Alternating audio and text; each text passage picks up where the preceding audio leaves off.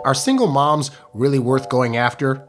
Of course not. Hi there, men's dating coach Harry Wilmington here, founder of introvertdatingsuccess.com. And on today's show, we're gonna go over 10 reasons why it is not worth your time to chase after single moms when you're trying to find someone to date. If you're watching this on YouTube, hit that subscribe button and the bell icon to be notified of when I post up new daily videos. Also, go to the website to check out my free video training, How to Get Attractive, Feminine, Emotionally Stable Women Dying to Respond to Your First Messages on Dating Apps Without Using Sleazy Pickup Lines, which will give you key secrets to sparking attraction and conversations with women online the smart way. Let's get into it. So I wanted to do this show because there's been a lot of talk online recently about a video that showed up, and there's this guy named, I think his name is Kevin Samuels, and he is a guy that gives all kinds of advice, but especially a lot of dating advice online. And a lot of the advice that he gives is talking to women about being realistic in their choices in dating. And so recently a video went viral because there was a woman he was talking to online. She was middle-aged. She has a 13-year-old son, so she's a single mom, and she wants a guy that makes 6 figures or higher to date. And so he was trying to break down to her basically that in terms of her single marketplace value, that she is not on the high end of the totem pole. That because she is average, 6-figure guys are not going to be looking after or trying to go for a woman that is of average age, of average looks, and that has a son. And she wasn't really taking this news well, and there's been a lot of chatter online about the fact that how dare a man wouldn't go after a single mom, and single moms can also be good people too. And he didn't all say that being a single mom was a bad thing. And I want to, for any women that are watching this, I want to say this out the gate, is that there is nothing that is saying that single moms are bad people or do not deserve love. But in terms of a guy and the amount of time that it's going to take you guys to be able to find someone diligently to match with, let alone also being an introvert who is already going to be kind of weary about wanting to give up his time in the first place. If you have 2 women out there, and let's say both of these women are the exact same age, exact same height, have the similar build, they like the same things in terms of their temperament, in terms of their emotional stability, they are very much into you. Let's say both of these women have these exact same characteristics, they both got great jobs, and they are all about you. One of them is single and has no kids, and the other one is single and has a kid or 2. If you have to choose between these 2 women, with everything being the same except for the kid situation, your time is going to be better spent going after the woman that does not have kids. And I'm going to go into 10 of the reasons why that is. Because again, I don't think single moms are bad people, but you got to understand that your time is valuable, and there's going to be a lot of things that come with having to date a single mom that you may not want to deal with as an introvert or just as a man in general. So I want to go ahead and get into some of those, okay? So the first reason that you may not want to date a single mom is because the kid is going to always come first. Now you might think to yourself, well, how is that a bad thing? And it's simple. The kid's going to come first. Any kind of decision that has to be made about you guys dating is going to have to run through the kids. Anytime you want to go out someplace, it's going to have to see to it that the kids are able to be watched after first. Anytime that, you guys have a date plan or whatever, she might be like, oh, wait, I got to drop the kids off to their baby daddy's house or whatever. So the point is, regardless of how much she likes you, the kids are going to always come first. And I tried it where I tried to date a couple of women that had kids, and it was always a situation where, like, if I wanted to come over, it'd be like, well, I got to get so-and-so to sleep first, or, well, I got to see if, maybe I can get somebody to watch him, or, oh, I can't do it today because the kid, hurt themselves and I got to take them to the hospital or whatever. There's always going to be situations that come up with the kids. And as selfish as this may sound, when you are first starting to date somebody, you really want it to be all about you guys. Like, you want to be able to put her first, and you want her to be able to put you first. And if that's not going to be able to happen, it can really affect the type of bond that you're able to have. Now, again, this isn't to say that there aren't guys out there that have successfully been able to date a woman that had kids and it worked out. But even in those situations, the kid is always going to be the first one that comes first. And you may not be ready to handle that with a woman that you're just meeting for the first time, but you jump right in if she already has kids. The second reason you may not want to date single moms is because a lot of single moms will portray themselves as a victim of circumstance versus taking responsibility. And I've seen this happen time and time again where women will say things like, well, I'm single because, my ex-boyfriend or ex-husband or their baby daddy was a deadbeat and, I was treated really badly in a relationship and he never really cared after the kids in the first place and yada, yada, yada. And for all you know, she could be telling the truth or she could be saying that to look good in front of you. What you may be missing is the part of the story where she might have been doing some stuff that caused, this other guy to go away, whether she was overbearing or whether maybe she cheated and you don't know about it, or whether she just had a bad temperament altogether. Or maybe a lot of times when the kids get here, a woman's emotional state can go from one extreme to the next. And this isn't to include the postpartum stuff, but just kids being here, it changes the dynamic to where a lot of times women will be overprotective of their kids and not trust the guy that they're with, to where the guy gets frustrated and walks off. But the point is, you're not going to know. All you're going to know is her side of the story, and she is very much going to portray herself as a person that was done wrong, and she was treated unfairly and whatever, and that may not always be the case. So you might not necessarily get the full story of why her and her other person that she had a kid with broke up, and that can be something that can be to your detriment if you start dating her, and then as you're dating her, she starts doing things that make you think, oh crap, like this is probably why the other guy's not in the picture anymore, because she has some issues. Okay, so be mindful of that. The third reason why you may want to stay away from single moms is because a lot of times there is a lot of drama in their life. And a big source of that drama could be the baby daddy. I had a friend that had kids with a guy that she did not get married to, and then they broke up. And he would still come around, but he'd be like all angry and argumentative. And he was very jealous of other guys that she was either trying to date or just friends. Like I was one of her friends that wasn't trying to get with her. And he would still come around and be jealous of me and, all that stuff because he's worried about who's going to be around his son. Which, to be fair, he has a right to be that way. But I say that to say there's going to be an outside entity outside of you and the woman you're trying to date that is going to interfere. But beyond that kind of drama, understand that a reason a lot of women become single moms is because they didn't choose a mate well, or they have emotional stability issues to where the guy didn't want to stay around. Either way, I have found that a lot of women that have kids that are single also have a lot of drama going on in their life, whether it's with their baby daddy, whether it's with their regular family, whether it's with the fact that they might be resentful for having a kid solo, so they're kind of dramatic with the kid. Like there's a lot of emotional stuff that comes into that as the new person in the situation, you have no control over. So you have to decide, is that something you want to deal with? On my end of things, I'm like, no, I'm an introvert. I don't want to deal with all this excessive drama. It's too much stimuli. So I tend to steer away from that. If that's something you think you can handle, more power to you, but it is something you need to consider. The fourth reason to stay away from single moms is, they can be emotionally unstable. And aside from the whole part about being dramatic, part of what adds to that is that they can oftentimes be very untrusting. If they were with a guy that they thought was going to stick around forever and then he bails, now she's going to have trust issues. She's going to have anxiety. She's going to be worried about how you're going to possibly handle her kid. Like I said, a lot of women will be very, very like mother bear to their kids to where they don't want other people around their kid to tell the kid what to do or how to act or to even like handle the kid. And so as a result of that, they can end up being very emotionally unstable. Not to say that a woman that's single that doesn't have kids can't also be emotionally unstable, but there is an added element when kids come into the picture. And I think a lot of times guys really underestimate how much of a life-changing thing it is when a kid is thrown into the mix, because kids don't have like the best emotional stability. They're kids. They're trying to figure out the world. They scream and cry at random things and get scared for no reason. And so that's another thing you got to consider. Do you want to deal with the kids' emotional instability? And that is a lot of emotional stability to have to deal, a lot of emotionally unstableness. There we go. To have to deal with coming into the situation as a new person. All right. It's a lot of effort and a lot of energy. And if you're an introvert, you're going to get tired real quick.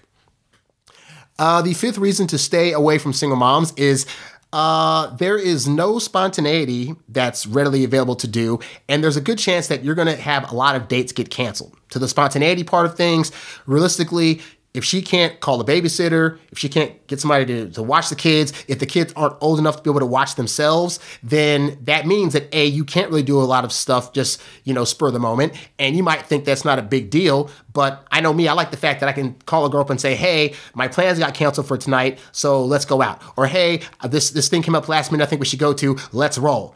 And I don't have to worry about having to plan something days in advance in hopes that by then she'll have found somebody to take care of the kids, okay? And so as a result of that, yes, a lot of your dates are gonna get canceled. There was one girl I dated one time, we tried to set up like 5 different dates to actually go out someplace. And the 6th time I called her, she just told me to come over to her place. And when I got there, the kid was there. Like she had like a 1-year-old and the kid was just there. And so it's like, I spent half the time sitting there with her and the kid. It was almost like we were more so babysitting than going on a date. But that's because she couldn't go out because she couldn't find a sitter. And a lot of our dates that we planned would get canceled because she could not find somebody to watch the kid. And that is something that's going to happen a lot. Now, if you're a person that thinks, well, I can handle that as what it is, then that's fine. You just have to know that, I typically tell you guys you want to try to see women a minimum of 1 time a week when you first start dating her. With single moms, it could be like once every 3 weeks, once a month. Like you're not going to be able to get that same amount of consistency that you need to really build up a solid foundation of feelings and emotional connection. So be mindful of that if you're trying to go this route.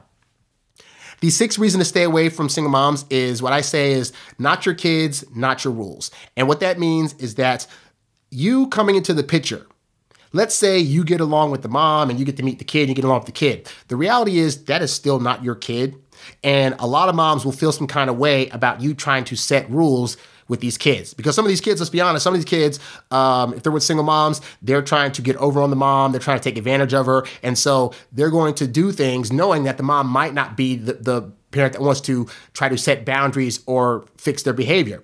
When I was researching this particular topic for the show, I saw an article where this guy was talking about how he was hooking up with a mom. And he came over one night and they were hooking up in the bedroom and the 12-year-old all of a sudden walks in on them. And the mom was like, well, it's cool. Like he knows we're already dating and he needs to be able to see, people being natural and whatever, which is in my head, a really weird thing. But the point is the mom was totally cool with the kid walking in and didn't treat it like a big deal. The dude was freaked out and was like, this kid needs to get the heck out of here. But he couldn't say that. Why? Because it's not his kid. If the mom is saying it's perfectly fine for him to walk in on us, then who is he to say that, well, that's not a good thing. I don't want that to happen. Like, he's not really in that place to say that because he's not actually the father. He's not actually this kid's parental. So he can't really set those rules. And it's going to be harder for you as a guy coming into the situation to be able to try to set rules and boundaries if the mom's not doing that and if the mom's not going to give you the authority to do so. And a lot of single moms will not give you that authority. The 7th reason you may want to stay away from single moms is because there is a risk that you get attached to the kids and then if you guys break up, you will lose that bond. Because you're not the actual parent. And let's say you're just dating a woman, for example, you've been dating her for, a month, a few months to a year. You might have gotten really close with her kids and bonded and made a connection. Well, when you guys break up, you're not the actual dad. You don't have visitation rights. You don't have the right to connect with them if the mom doesn't want you to. And so you might be a person that gets really, really attached to these kids and really shows them love and affection and truly cares for them. How are you going to feel when that just up and goes away? She comes to you one day and says, it's not working out, I want to break up, and I'm out. And now you have these little entities that you've connected to that you can never see again. And that's a hard thing to rip away from. At the very least, if they're your own kids, even if the mom's acting like, a complete a-hole and trying to separate you from the kids, you can go to court and fight tooth and nail for your kids, but you can eventually get to see your kids. You can't do that with the woman who has kids and they're not yours and you're just looking after them.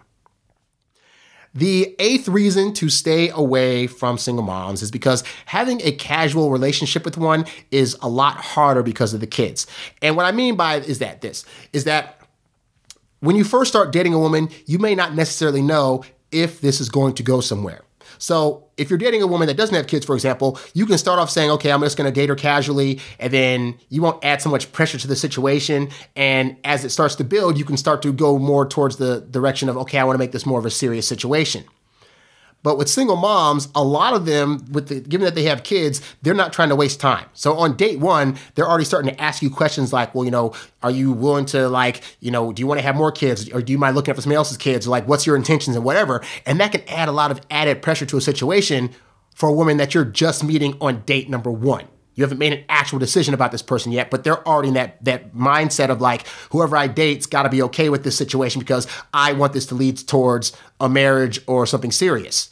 And so just having that added pressure can make it seem to you like things are going to move too fast to where you don't really do your due diligence enough to see if this woman, beyond just the kids, is actually worth staying with. So it's one of those things where you can't just keep it casual and loose because she's already in a position where she's already messed up by doing that. And she's already got proof of that with kids here. And so most women that are single moms aren't trying to be casual, which could be to the detriment of you and your guys' relationship and building feelings for each other.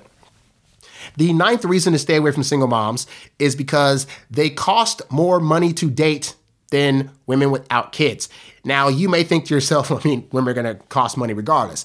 And that's true, because when you're dating a woman that's single, you're going to take her on dates, you're going to, pay for gifts occasionally here and there. But the thing is, it doesn't really have to cost a whole lot to date a single woman. Because if you play your cards right, the right restaurants to take her to, the kind of things to plan that don't cost a whole lot of money, you can legit date a woman that's solo and not spend a whole lot.